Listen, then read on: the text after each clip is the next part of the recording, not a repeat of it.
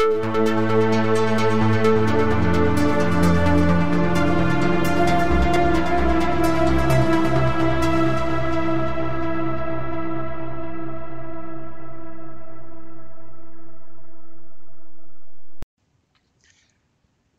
now, we have been studying converters in open loop. We studied the buck converter, the boost converter, the buck boost converter, isolated converters like the forward, flyback, the half bridge, full bridge, push pull, uh, and such converters, where the open loop operation was described. But the ultimate objective is to see that the output voltage is well regulated, in the sense that if there is a variation in the input voltage, variation in the temperature, or even variation in the load, the output voltage V0 has to be regulated to a more or less constant value. This would be the objective that we would like to put before ourselves for any kind of a power supply. Now, to do that, we need to have a controller and feed back the output voltage, and the controller should take a decision based on the error and accordingly change the duty cycle, which is actually the control input for most of the controllers, most of the DC-DC converters. So in order to do this regulation, V0 is fed back and compared with a reference and passed on to a controller, which could be a proportional or a proportional integral or a PID, proportional integral derivative type of controller, and the output of which goes to a PWM modulator, pulse width modulator, and eventually to the gate drive and the switch. The controllable switch, which we have used till now in almost all of our open loop DC-DC converters. So this would be the plan while closing the loop. So in this section of the video lecture, I will try to focus on closed looping the converters. So I will take examples. I will take examples like the buck converter, the boost converter, and try to close the loop in a negative feedback way, and then see how the controller works. And then probably we can look at some simulation examples so that you get some practice on how to go about doing the closed loop operation of DC-DC converters. And similar concept can be applied even to the isolated converters and other DC-DC open loop converters which you may encounter in future. Let us discuss the closed loop operation of the buck converter. The process is similar even if it is for any other type of converter. So let us draw the buck converter circuit first. So we have an input, and let us say it is coming from the battery for now. It could come from the output of the rectifier too. And let us say I have a switch. Now this switch, which I am showing as a BJT, can as well be an IGBT or even a MOSFET. And I have this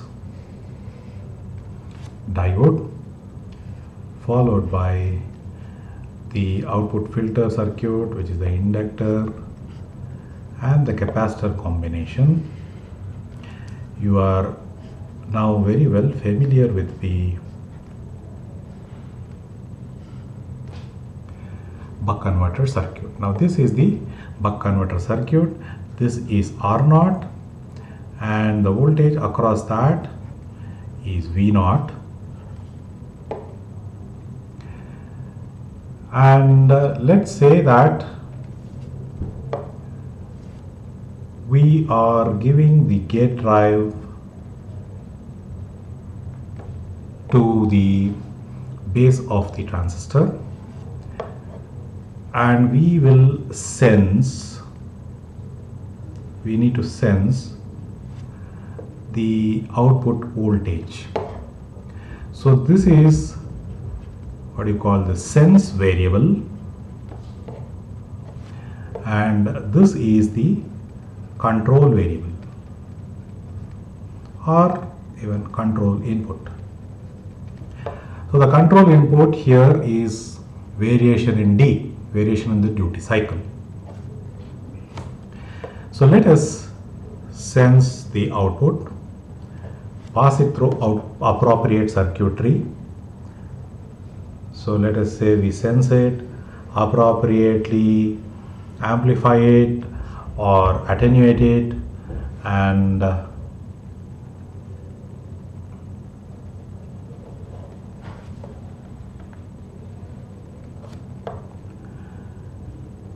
bring it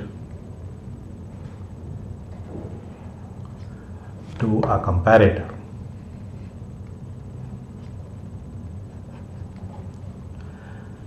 A difference amplifier. So here let us set the V0 reference. This is what is desired. V0 reference is what is desired, and we need to compare the feedback V0 feedback value with the V0 reference value, and the difference gives the error E, and the error is fed to the controller. Now this is the controller which can be P, PI or a PID, and in many cases it can be a proportional integral controller. And the output of this PI controller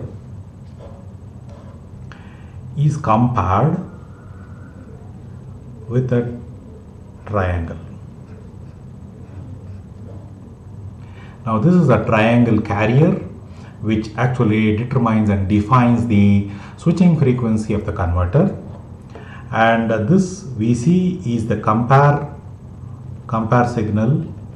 Let us say this is VC, control voltage is the compare signal for the triangle, and which will produce the modulation, PWM modulation. So this actually is your PWM circuitry, which will go through a gate drive circuitry, gate or a base drive, and given to the gate or base of the power semiconductor switch. So in a block schematic manner, this is how the closed loop system looks like. So the blue portion of the system here on this page, all this blue portion is the open loop system, and to that, in the blue portion, you saw that you just gave a control VC as a constant voltage, compared it with the ramp, and that was the PWM module, compare and the PWM generation, gate drive, and giving it as a switch on and off condition for the power semiconductor switch, and all the rest of the blue portion were the power circuit portion. So VC constant, and all this portion along with the power components form the open loop system.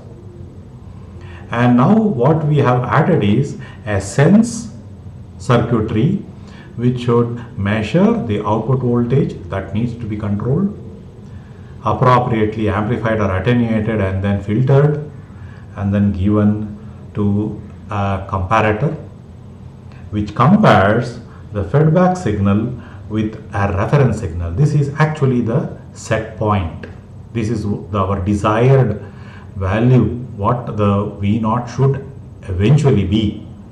It's compared with that, and an error signal is generated, which is the difference between the set point or the reference value and the feedback value.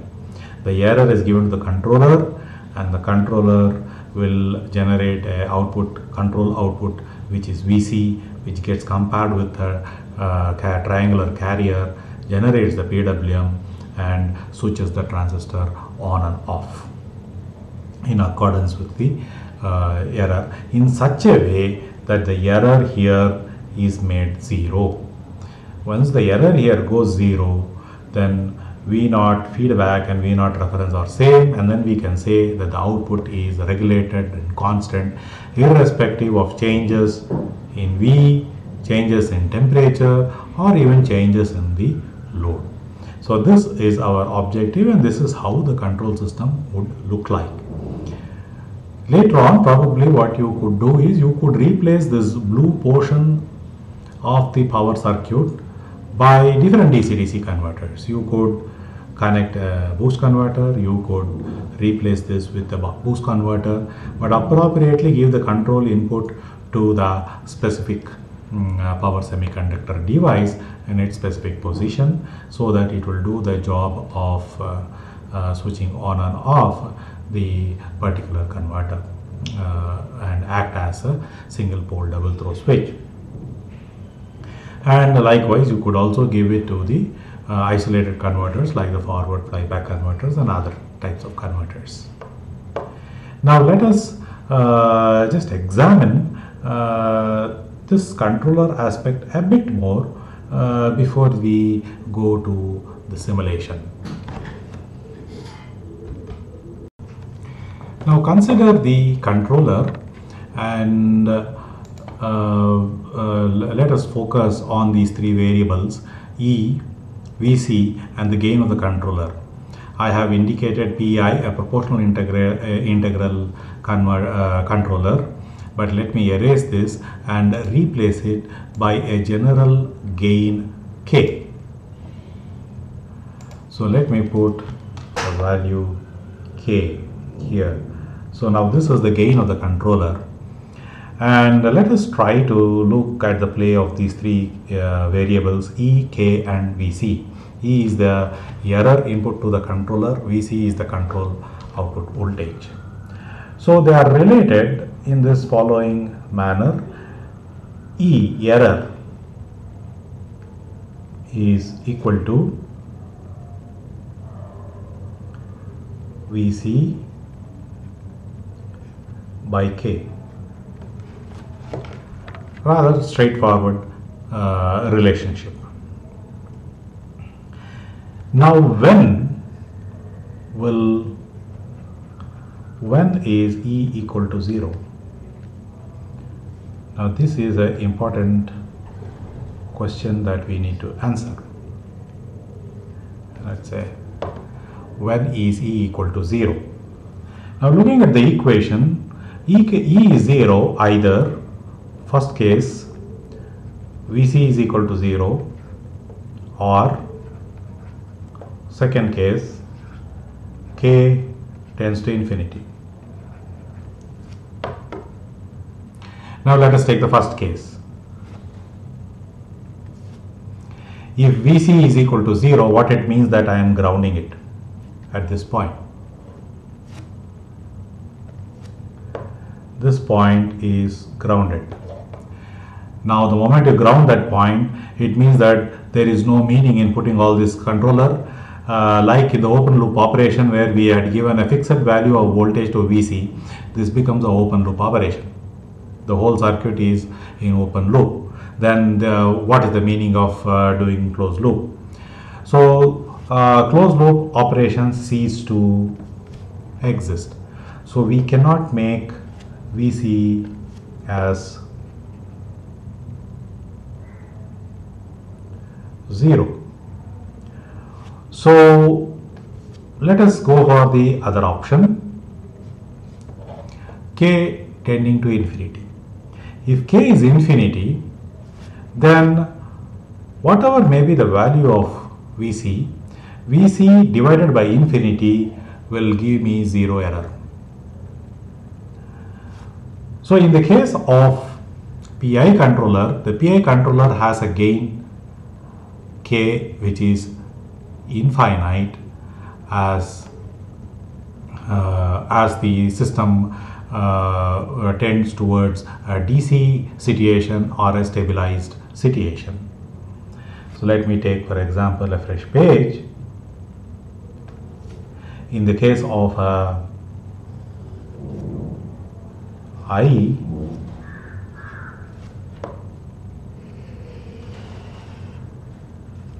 this is omega versus omega, and let's say this is dB, gain in dB, gain of the I in dB. So let us first take I. What is I? I is integral. I is integral, and let us say it's nothing but 1 by S. So 1 by S is nothing but a Bode plot which goes at minus 20 dB per decade. Minus 20 dB per decade. And what is the value at omega is equal to 0? At omega is equal to 0, here the gain is infinite. So if you put an integral, the gain is infinite at DC or at stable region, which means that the error is 0. So an integrator will provide you the means to achieve 0 steady state error because of an infinite gain. Whatever may be the value of VC, error is equal to 0 because VC by infinity will be 0. So if you put a scaling value Ki, then what basically happens is, depending upon whether Ki is greater than 1 or less than 1, gain or attenuation, you will be choosing different parallels which will change the bandwidth. So you have a measure of control on the speed of response. So Ki is one aspect. Then let us say, instead of allowing this to go in the fashion like this, at somewhere this point I try to flatten it out.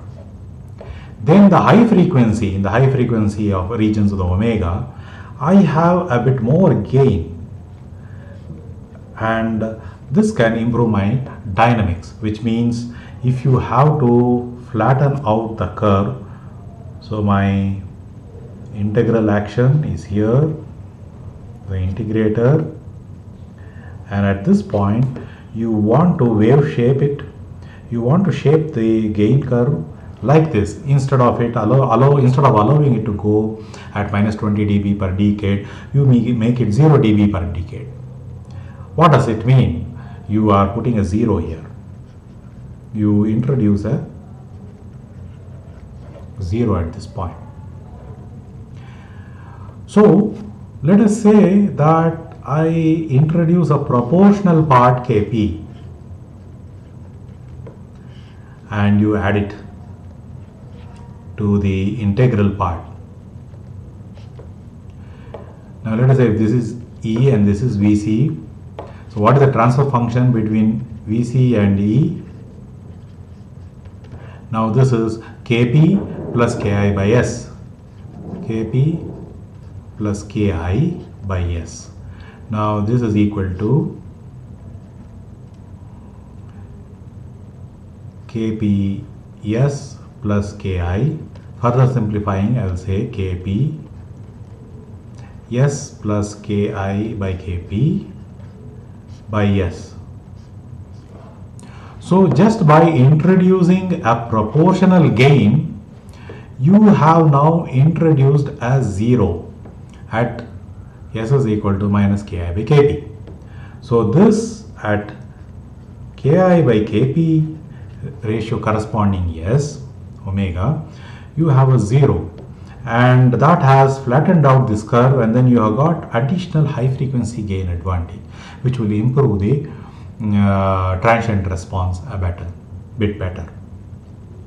So this is the structure of the PI controller when viewed from the frequency domain, and you see that the PI controller has potential to have infinite value at DC or infinite steady state gain, and because of the infinite steady state gain, the PI controller is capable of giving zero steady state error.